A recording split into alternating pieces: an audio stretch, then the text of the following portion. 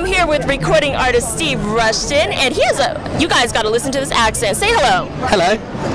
Hello, did I say that right? Yeah, that was perfect. Where are you from? I'm from London.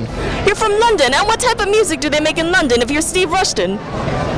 Similar music that they make here. That's not a very convincing English accent, by the way. Yeah, I know. It was my first time trying it, and I have it straight from the source that I officially suck. Now, you actually have 2 songs on the soundtrack. Tell me a little bit about that. There's only 1 on this soundtrack. I had 2 on the Hannah Montana soundtrack. That is just as good. Yeah, but I've got 1 song on here. It's a song called Ready to Rock, and I was lucky enough to do a music video for it, so I've got the G-Force guinea pigs in my music video. Now, how do you do, I know how you do a music video with girls, but how do you do a music video with guinea pigs? There was a lot of green screen.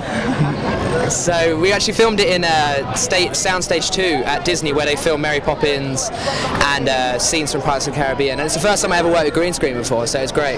Well, we look forward to seeing that from you, and you also have an upcoming album with Hollywood Records. Tell us about that. Yeah, my album comes out this September, and it's just got some good songs in it. There's some songs that have been on various Disney projects, and a lot of songs that I've written that are just a pop rock album, just a fun kind of energy pop rock album that I'm sure you're all going to enjoy, because I enjoyed making it. I'm sure I'm going to enjoy it too, because it's Hollywood and it's Disney and it's Steve Rushton. So congratulations, thank you, and we look forward to seeing that music video. It's good to meet you too.